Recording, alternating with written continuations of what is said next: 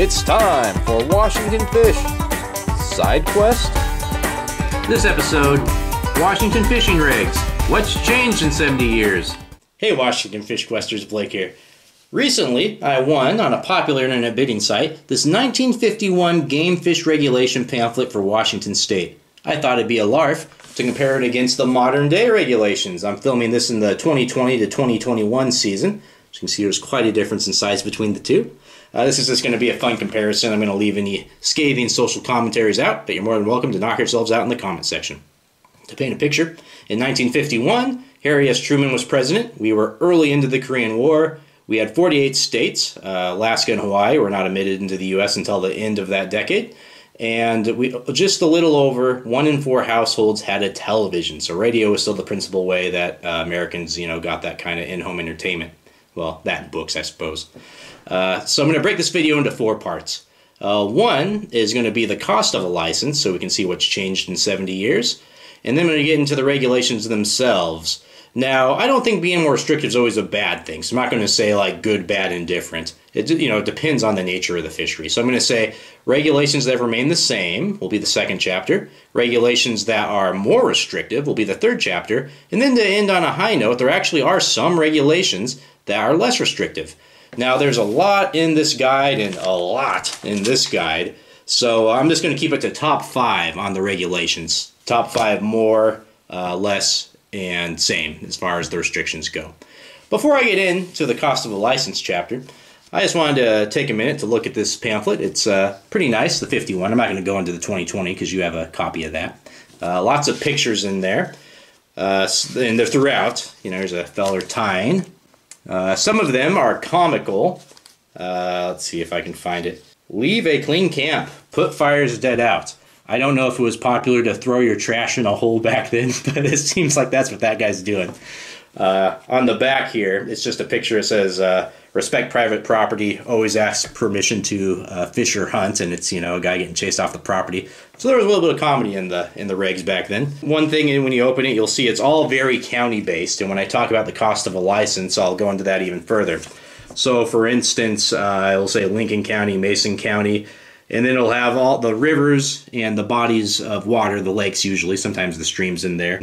One thing that struck me was game protectors, as they're called, not game wardens, were based in the county. So each county would have the person listed, and it would have their extension on the telephone. As you can see here, old Cecil Fisher, good name to be a game protector of Davenport, could be reached by dialing 43W.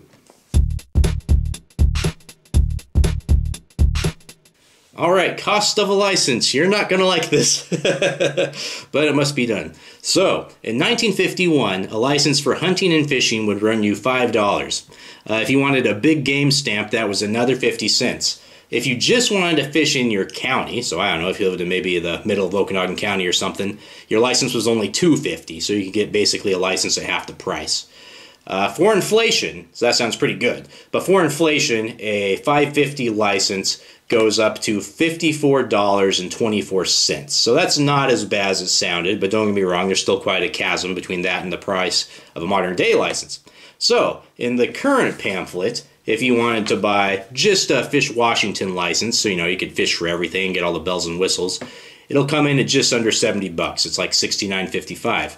An Explore Washington license, which has most of the hunting and fishing bells and whistles, I think it basically has everything but pheasant hunting, if memory serves, will run you $236, and that would be about a $182 difference right there, between taking inflation into account, between a license in 1951 to 2000 to 2001. However, it gets a little worse because I throw the Discover Pass in there, because a lot of the lands you do need the Discover Pass to access. So that's another $35. You throw the Discover Pass in there, and you're looking, if you wanted to hunt and fish, at a $217 increase over 1951 money. Or if you just wanted to fish with the Discover Pass, that's only a $49 increase, which is not as bad. It might be off in some of those cents, by the way, but those are pretty accurate to the dollar. Alright, so there you go, cost of a license. Now that I've got you good and mad, let's talk about the differences in the regulations themselves. So, there are some things that have stayed exactly the same in 70 years between these two pamphlets. I'm going to go over the top 5, and I'll even throw in an honorable mention for you. So, number 5, and I've seen Fish and Wildlife talk about this on their website. If you like to go gooey ducking, you're in luck, because the limit of gooey duck has been 3, I think for 75 years, which incorporates, 70 years ago. So in 1951, the limit for gooey ducks was 3. In 2001, the limit for gooey ducks is 3. Number 4, if you like to squid, I've got some good news for you, because in here, it's 10 pounds of squid. In here, it's 10 pounds of squid and then an additional 5 Humboldt squid, but that doesn't really come into play. So 10 pounds of market squid. 70 years ago, 10 pounds. Today, 10 pounds. Number 3, and this is kind of more of a recent change. It's fluctuated a bit over the years, but in general, unless there is, and even in 1951 it was this way, unless there is something specific to the lake itself, there is no limit for catfish, perch, crappie, and bluegill. Number 2, I'm not a crook. Pretty good Nixon, huh? At any rate, the steelhead, surprisingly. In this pamphlet, the limit is 2 a day, 20 inches. And in Washington, in the current pamphlet, unless otherwise noted, that's also the limit. Of course, back then, there was wild steelhead in the streams versus, that basically just being the case on a few rivers here anymore that are outside the Olympic Peninsula. But still, same limit. Now, before we get to number 1, let's do an honorable mention. So I couldn't include this in the list because it had changed a little. But to my surprise, in 1951, the limits for razor clams was 18. Today, it's only 15. So that's not a huge change. It is a change, so I couldn't say it was in the same category.